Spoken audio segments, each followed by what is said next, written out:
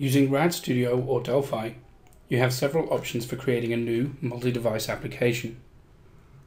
From the Welcome page, select Create New Multi-Device Application in Delphi. You'll be brought to this dialog.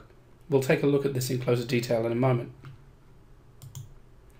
Alternatively, select File, New, Multi-Device Application in Delphi. A third option, select File, New, Other, switch to the Delphi projects, and select Multi-Device Application. Using this method allows you to browse all of the other available project types. Whichever method you choose will bring you to this dialog. From here we have several options. Blank Application will create a new blank multi-device application ready for you to begin building your user interface.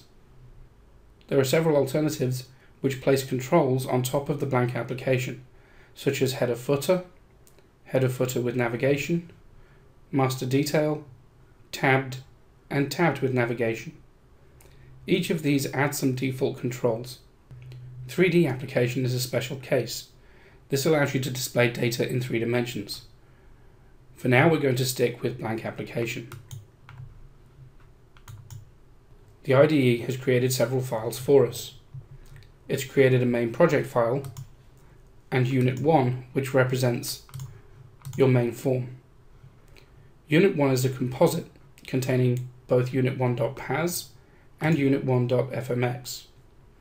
The .pas file contains the source code for your main form, and unit1.fmx contains the design layout information. Here in the design mode, we can see that we are on the design tab. I can select the code tab to view the source code, and the design tab again to come back to my design. We now have a blank application on which you can start building your user interface.